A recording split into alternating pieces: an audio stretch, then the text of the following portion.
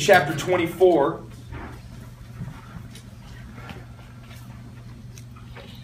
We will read verses 45 through 51 tonight.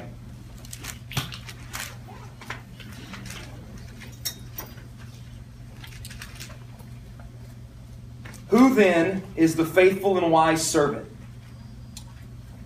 whom his master has set over his household, to give them their food at the proper time? Blessed is that servant, whom his master will find so doing when he comes. Truly I say to you, he will set him over all his possessions.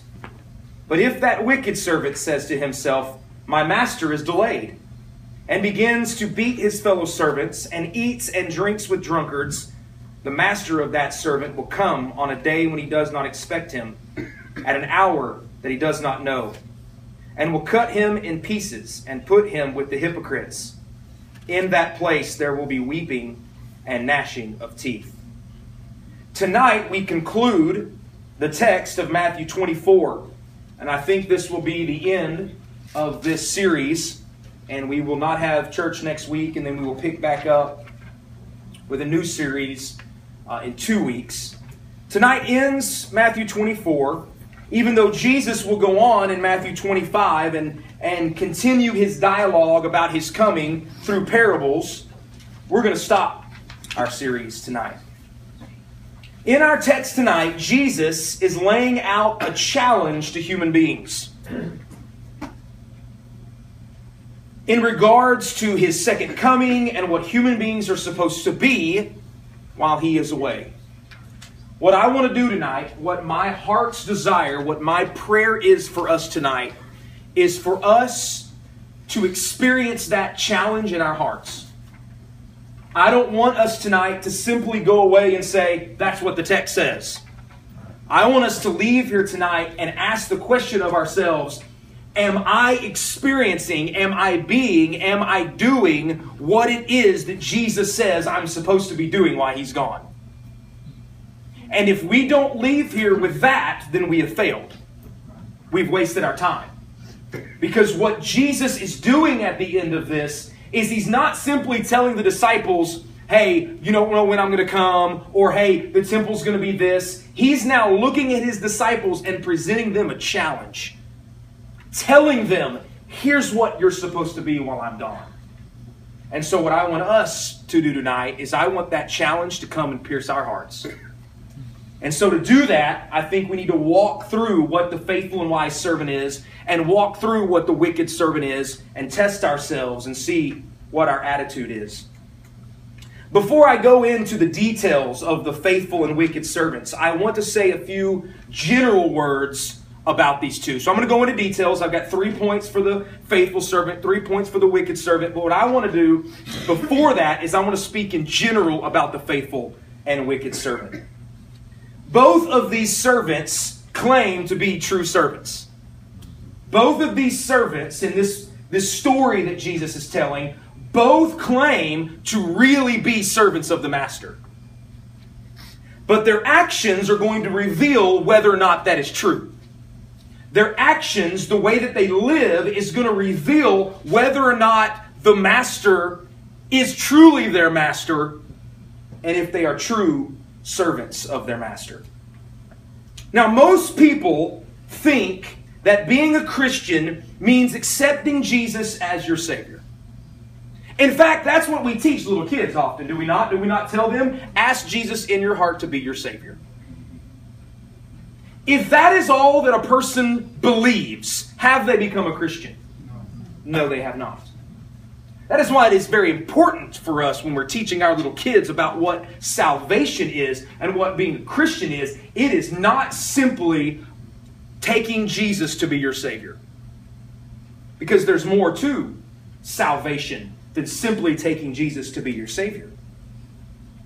There's more to it. Being a Christian is not simply being saved from your sin, but surrendering to Jesus as your Lord.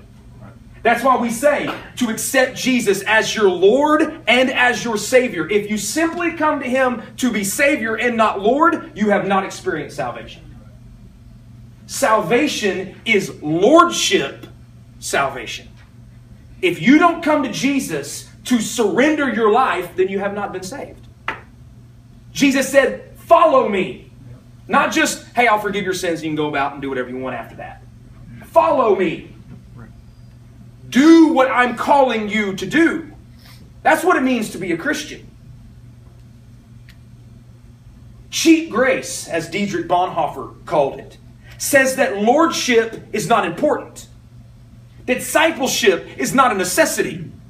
We just simply get grace to be saved, and how we live doesn't matter. That is not salvation. Right. Salvation is save me and change me, because the way that I live really matters.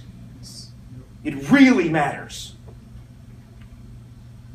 A person who calls themselves a Christian because they have accepted Jesus as Savior, but has no desire and makes no attempt to surrender to Him as Lord, has never been saved. Yeah, that's right. See why it's important for us to make sure we don't just tell our kids to ask Jesus in your heart? Yes. And that's it. That's all. That's all. Who doesn't want to ask Jesus in their heart and not go to hell? Yeah. Right. What 4-year-old kid would not say the sinner's prayer? Right. I could scare any 4-year-old into saying that prayer. What we want, and here's what happens. We pray that prayer. Then all of a sudden we get older and we realize, I didn't have a clue what I was doing. I didn't have a clue what it meant. So from the time that we begin presenting the gospel to people, whether it is a 4-year-old or a 104-year-old, the gospel must be proclaimed as who Jesus is, what Jesus did, and our responsibility to repent and to believe in Jesus Christ as Savior and Lord. When Jesus makes someone a Christian, He is going to save that person of their sin. No doubt about it. He then is going to lead their lives and change who they are. Forgiveness of sin without surrendering to Christ's Lordship does not exist. You can't get forgiven if you're not surrendering to Him as Lord. Right. It's not going to happen. It's not true salvation. We live in a world, we live in a culture of cheap grace. If you want to read more about that, read The Cost of Discipleship by Dietrich Bonhoeffer.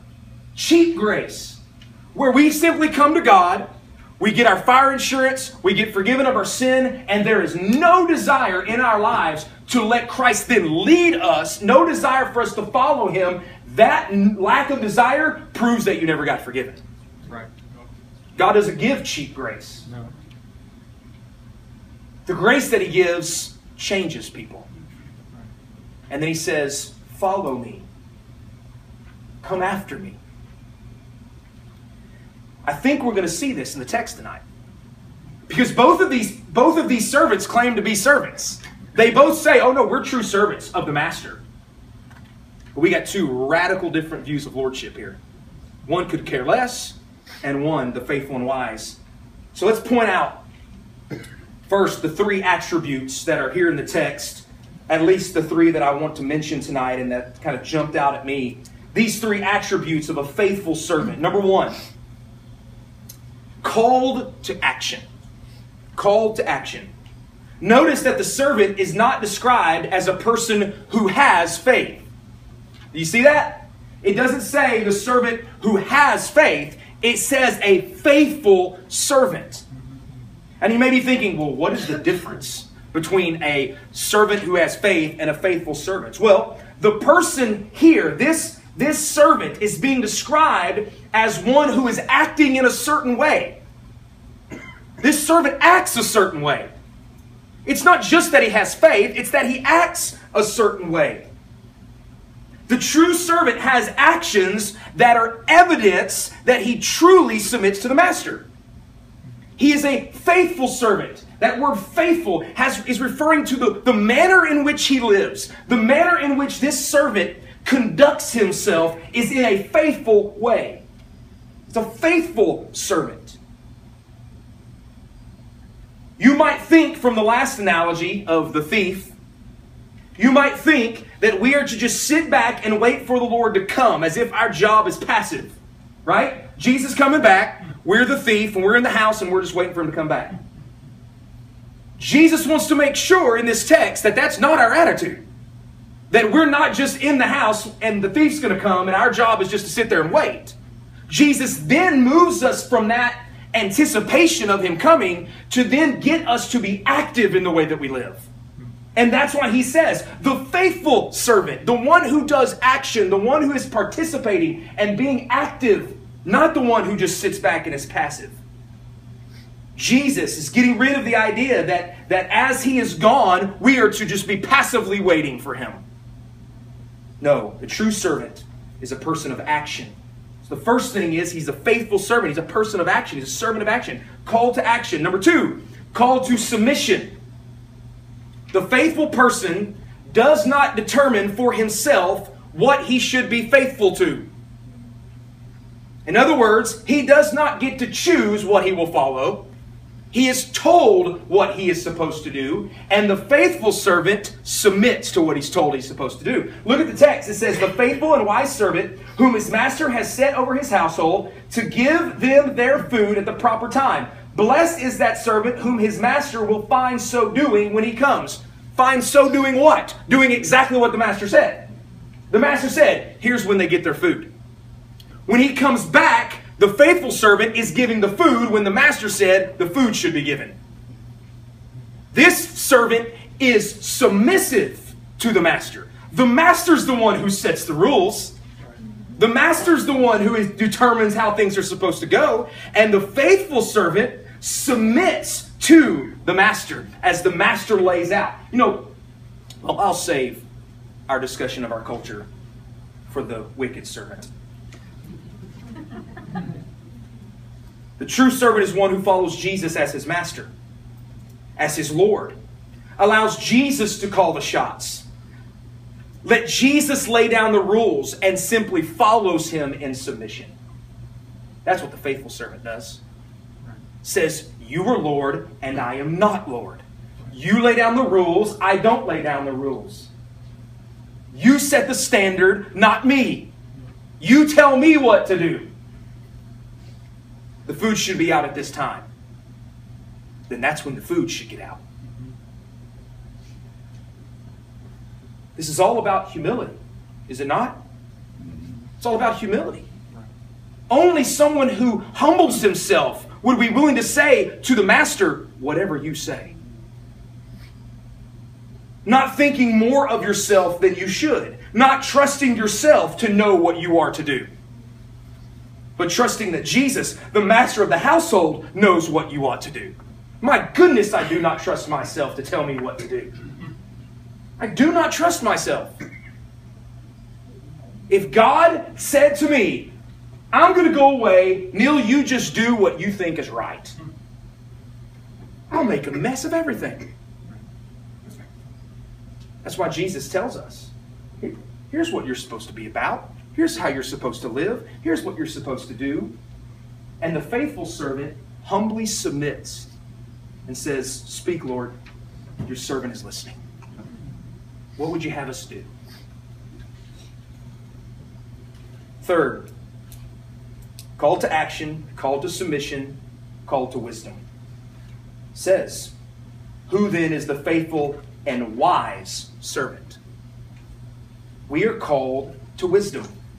Wisdom has been defined properly by many throughout the ages as a proper application of what you know. Knowledge is not wisdom. Wisdom is the proper application of that which you know. You can know a whole bunch of stuff. I've met a lot of people who know a whole bunch of stuff and they are fools. Yeah. So wisdom is simply not knowing things, but wisdom is taking what you know and then properly applying it to the situation that God has put you in. Jesus expects his true servants to act in this world with wisdom. With wisdom. We are to not be foolish. We are to not live as fools. We are to live in wisdom. to take what we know to be true, to live out what we know to be true, for everyone to see. That sounds awfully familiar, Brother James. I think you may have said that this morning. Take what we know, live what we know, and live it for everybody to see. That's what the wise person does. He doesn't just take what he doesn't just know something. He takes what he knows and he applies it to his life and he lives it. And Jesus wants us to be servants who are not only faithful, but wise. The servant who does these things, the servant who is about the actions that the Lord lays down and he submits to those, the master lays down, and so he submits to what the master tells him to do. And he's wise in how he goes about fulfilling his calling and doing what the master tells him to do. This servant proves that he has genuine faith. By the way, there's no mention in the text of the servant having faith. It doesn't say the true servant is the servant who has faith. You know why he doesn't have to say that? Because only one with genuine faith acts this way. Only one that has genuine faith will want to act in accordance with that faith. Only one that has genuine faith will humble himself to the lordship of Christ. Only one that has genuine faith has a desire to live in godly wisdom in the world. So these actions prove that this servant has true faith. And when Jesus comes back and he finds this servant living this way, look at what he says. Truly I say to you, he will set him over all his possessions. Wow.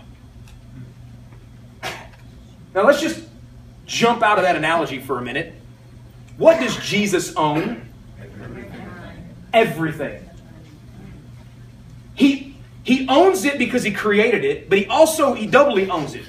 How else does Jesus earn the right to own everything? Because he came as a man, lived a perfect life, and he died on the cross, and as an assurance and approval of this manhood of Jesus, God the Father raised him from the dead. Jesus owns everything as God and man. That just blows my mind. Yeah. Jesus owns this world as a man, not only as God, as both. Because he came and lived in perfect dominion. He came and did exactly what the first Adam failed to do, did exactly what Israel failed to do. He came and accomplished and did it exactly, and the Father says, you are the man who inherits the earth. You are my firstborn son, right? That's the analogy that's given. Jesus is the first from among the dead. Jesus inherits everything. The Father turns to Jesus and says, here, you get everything. And what does Jesus do? What does this benevolent, gracious, merciful, first oldest son do? What does he do? He turns around to all the adopted children and he says, you know, because of my character and because of who I am, I'm going to take everything I have and I'm giving it to you. Amen. And we inherit the earth. Why? Because we earned it? No, Jesus earned it. That's right. He owns it doubly. And then he turns around and to morons like me, he says, I give you everything. And we are told in the book of Revelation that we will reign and rule with Christ upon the earth forever. Right. But only if we're true servants. Right. Only true servants will get the possession. We will possess the land, but only if we're true servants, if we're people of action, faithfulness, if we're people who are humble and submissive, if we're people who are wise and live for Christ while he's gone from the earth. Now let's talk about the wicked servant. Point out three things about this wicked servant as well. Number one, he is condemned for a lack of faith. You may be wondering, when you look at the text, where does it say that he doesn't have faith? Where in the text does this wicked servant not have faith? But notice the attitude of the so-called servant. Look at verse 48. But when the wicked servant says to himself, what does he say? Who in in the world does this servant think he is that he has the right to say the master's delayed? He doesn't get to make, he is not the one who sets the timetable when the master, oh, you know what? He didn't come back when I think he should come back. Master's delayed. That's not faith. Faith is not saying, I set the timetable, and when he doesn't come back when I think he should come back, well then therefore he is delayed. There's no lordship here. The only way that he could think the master is delayed is if he thinks he determines when the master should come back. He does not submit to the master's timing, but his own timing. He wants the master to conform to him, not the other way around. What is lordship? You rule over me. You tell me how things are supposed to go. Here this servant says, you're not doing it. My master's not doing it the way I think it needs to go. He's delayed. Well, according to who? According to you, he's delayed. There's no lordship there. There's no faith there.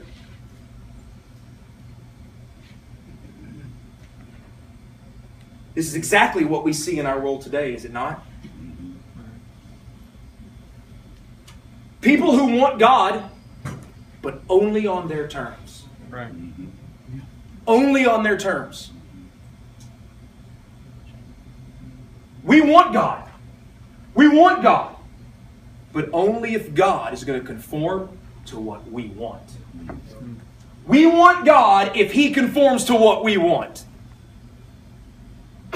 That's the way our culture lives.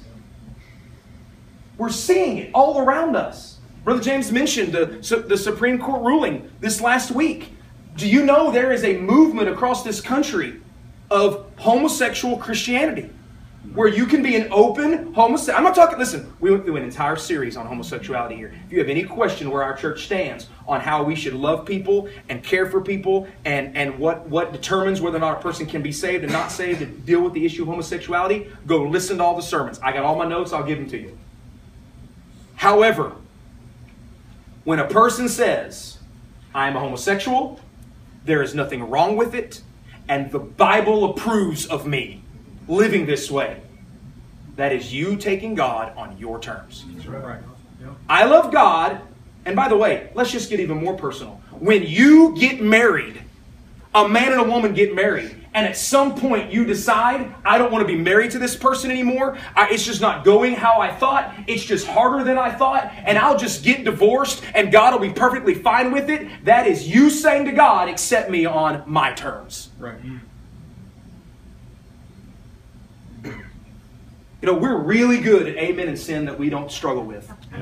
We are really good at it, aren't we? I'm great at it. Boy, I can amen stuff that I don't struggle with. That's the bad stuff over there. I'm the worst person I know. And if you're honest with yourself, you're the worst person you know. That's right. And you better be willing to say that, because that's what Paul said about himself. Yeah. I'm the chief of sinners. And we look at Paul and say, how can Paul say this? Because Paul knew Paul. Right. And I know me. And I'm really good at amen and things. But you know what, church? If we're going to be the faithful servant, we got to stop amen and things that we don't deal with. And we got to start amen in things that we deal with in our life. And start saying to God, God, I want to be a person of action that is willing to be faithful in the way that I walk. And that means amen in the junk in my life. And let's get it out. Wow. Right. That's what it's going to take, church, for us to be what we're supposed to be. The problem is not out there. The problem is in me. I am my biggest problem. This flesh wants nothing good. Paul said it. There is nothing good in me that is in my flesh. Nothing. So any good that you do is a gift of God. It's a gift of God. But we live in a culture that takes God on their terms. As long as you let me do what I want, that's the God I believe in. That attitude gets condemned by God. Second thing that this wicked servant does is he is condemned for his pride. Look at verse 49. When he thinks the master is delayed, what does he start doing to his fellow servants? He starts beating them. Pride takes advantage of other people. Pride takes advantage of other people. Pride either sees people as in the way of what you want, or pride sees people and says, I can use them to get what I want. That's what pride does. This servant looked at his fellow servants and said, I'm better than you, and I can do to you what I want. That's the height of pride. It's dehumanizing other people created in the image of God. You use them and abuse them and do whatever you want to them because you think you're better than them. That's what this wicked servant does. He looks at his fellow servants as less than him. He thinks mistreating them is a perfectly acceptable thing to do. I could have titled this subpoint, Condemned for a Lack of Love. He doesn't see other people as image bearers of God that should be loved. He sees them as objects to be used. He has such a polluted view of himself that there's no humility, no submission, but a desire to lord over others and treat them as he sees fit. And isn't that the process of what happens? When you're not willing to walk underneath the lordship of Christ, who then is the Lord? You are. And guess how everybody else should treat you? As if you're Lord. So when we don't submit to Christ and his lordship, we set ourselves up as Lord, and then we want everybody else to treat us as Lord. That's what he does here. My master's delayed, according to my timetable. Doesn't he know when I expect him to be back? And then he turns to the servants and treats them with the same attitude. I'm over you. No humility here, no love. This is the very opposite of what Brother James talked about this morning. There's no thought of the golden rule here. This man doesn't say, how can I do good to these servants? How can I do good to my fellow servants? You know what? I don't have a great relationship with this one over here, but how can I do good to him? How can I love him and minister to him? How can I humble myself to serve that one? There's none of that here. Once again, is this not what we see in our culture today? People using other people made in the image of God for their own benefit. That's what premarital sex is, by the way. That's what adultery is, by the way. You don't love the other person.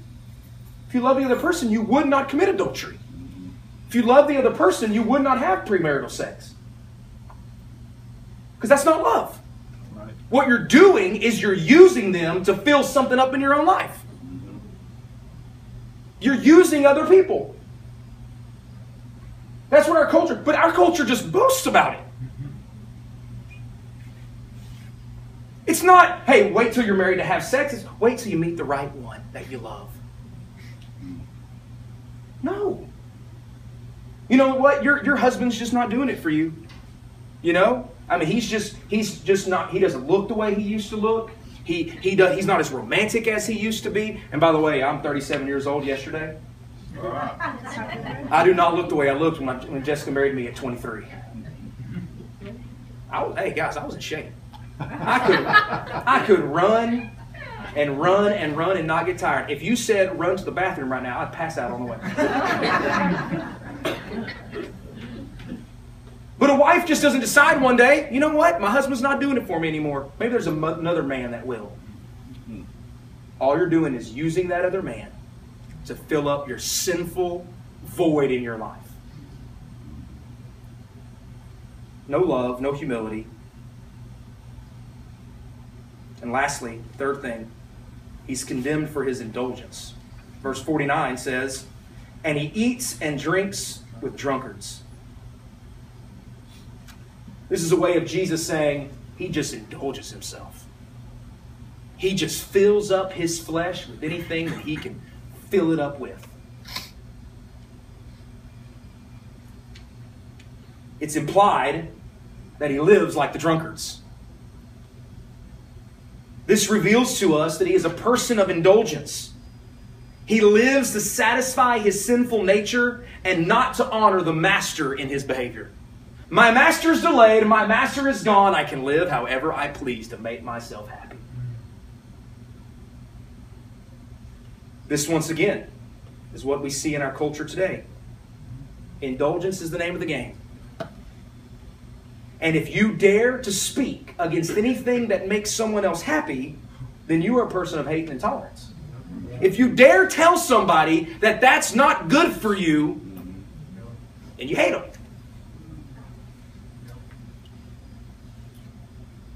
Now, this is, after all, a study on the second coming. When we look at the wicked servant, we look around our culture today, we see a lack of faith, we see pride, and we see indulgence, maybe like you've never seen before in your life. Is that not true? True. Those of you who have lived longer than us young ones, my back hurt when I said that because my back knew I was lying. You're looking at this culture that you're in and you're saying, I've never seen wickedness like this before. And you know what the temptation for people in America who are looking at America deteriorate and get worse and worse and worse, you know what the temptation is for Christians as they look at this culture? They say, wow, there's a bunch of wicked servants. Jesus might be coming back soon. But isn't that the opposite of the point? Just to let you know, America is no different than any other culture that has ever existed. This is what unregenerate man does. Right. Unregenerate man has no faith. The unregenerate man has pride that just oozes out of every pore of his being. The unregenerate man indulges himself.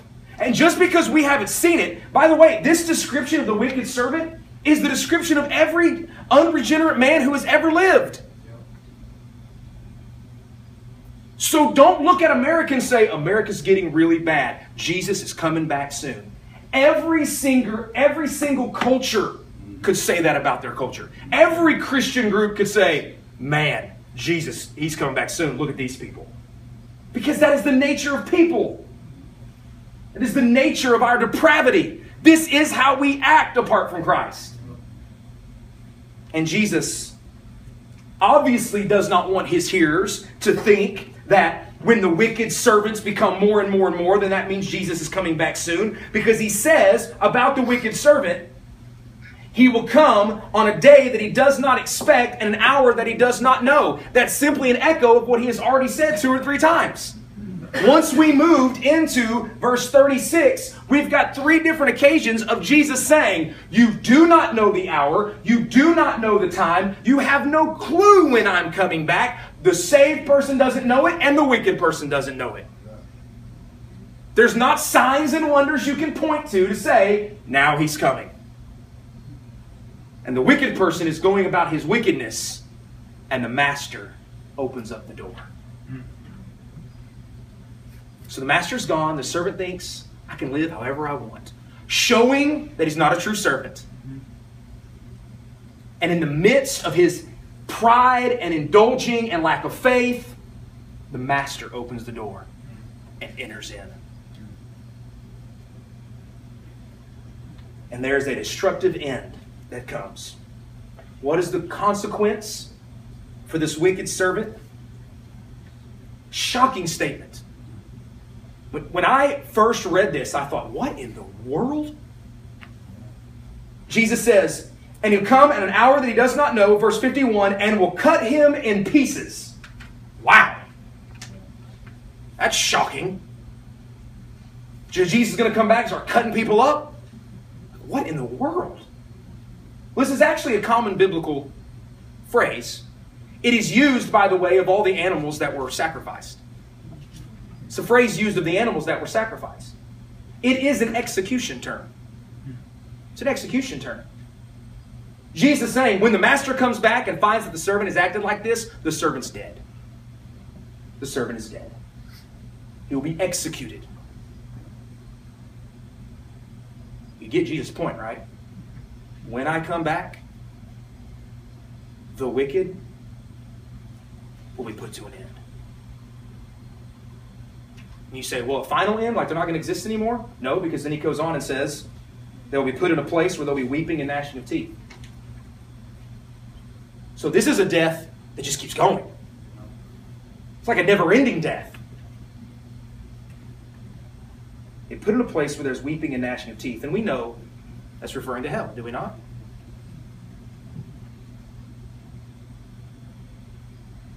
This is the final end to the wicked. Separation from the Master and under his eternal judgment and wrath. So Jesus ends Matthew 24. Think about everything we've talked about over 9 weeks. He starts off with the disciples asking this question. When are these things going to happen? They think the destruction of the temple and the end of the world go together. And Jesus begins to dialogue with them. Really, he's preaching a sermon and he says to them, you really got this wrong. First, let's deal with the temple. Here's all the signs. Here's the things you can point to. Here's the abomination of desolation, which will mirror what happened in Daniel. You'll see it happening. When it happens, you know to get out. You know that you need to be long gone because Jerusalem's going to fall, the temple's going to get destroyed, and the Christians believed it and the Christians left. And Jesus says, so that's the answer to the first part. When will these things happen? And then he says, but there's another thing that's going to happen that doesn't coincide with the temple's destruction, and it's my second coming. And remember, he goes from plural, these days, to singular, that day, that hour. Now he's changing topics, and now he's saying, but as far as my coming, nobody knows. Nobody knows. No one has a clue when I'm coming back. And then he ends. Matthew 24 ends with Jesus saying, but let me tell you how to live while I'm gone. When I'm gone, here's how you live. You be about my kingdom. You be about serving my household. You be about the things that I'm telling you to be about. He doesn't just leave them and say, hey, I'm gone. Hope you guys do okay. I'm out. He says, no. While I'm gone, be faithful and wise. Be people of action. Be people of faithfulness. Be people of humility. Be people of love. Be about the kingdom of God while I am gone.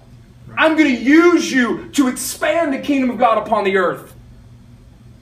You're going to go and preach to every nation, every tribe, every tongue. They're going to hear the gospel of Jesus Christ. So you go and you do what you're supposed to do so that when I come back, I find my children doing what they're supposed to be doing. We don't sit and look at the stars and the signs and go, oh, he's coming. Oh, he's coming. Oh, he's coming. No, you get your eyes off the skies and you get your eyes in the kingdom of God here upon the earth and you begin to live out how God has called you to live. So that when he comes back, he doesn't have us all chasing after signs and wonders. You know what he comes back to? A bunch of people living out the kingdom of God. That's what he comes back to. And by the way, guess what he's going to do? He's just going to consummate that kingdom upon the earth. He's going to come down wherever it is in the process as it's spreading on the earth and more people are getting saved and more people are getting saved and the kingdom is expanding upon itself. When Jesus comes back, he's going to consummate it all. And then the kingdom of God in all of its fullness and glory will be over the entire earth. You know, it's crazy. He's using us to expand the kingdom of God right now upon the earth. When you live out the kingdom of God with your family, you know what you're doing? You are expanding the kingdom. You are taking dominion over the earth. When I sit down with my family and we pray before we eat, guess what we're doing? We are expanding the kingdom of God upon the earth. We're taking dominion over the things that God has told us to take dominion over. And when Jesus comes back, he'll consummate all that. And then we will do it perfectly for all of eternity. The point of Matthew 24, the point of Jesus' teaching, is to tell the disciples and everyone who would come after them that what we are supposed to be about is not trying to figure out when Jesus is coming back. Right. It's not what we're supposed to be doing. What we're supposed to be doing is we're supposed to have our head down in God's Word, following what He says to do, and being about the kingdom business upon the earth. That's what when Jesus comes back, that's what I want Him to find me doing. Yeah. I want him to come back and say, Calvary Hill's doing it. Calvary Hill's doing it. And my prayer for myself first and for us as a church is that we will take these words to heart. I want to be the faithful and true servant. That's what I want to be. And that means God's got a lot of work to do with me. But that's what I desire. I don't want any cheap grace. I want to follow after the Lord. And my heart for us as a church is that's all of our desire. That when Jesus comes back, He's going to find us about His kingdom. And He's going to say, blessed are you. Well done, my good and faithful servant. You inherit everything. You get everything. And you know what we're not going to say on that day? We're not going to say, oh, Jesus, we did it for you. We're going to say, you did it through us. Here's all our crowns at your feet. We'll be more aware of our weakness then than probably ever before.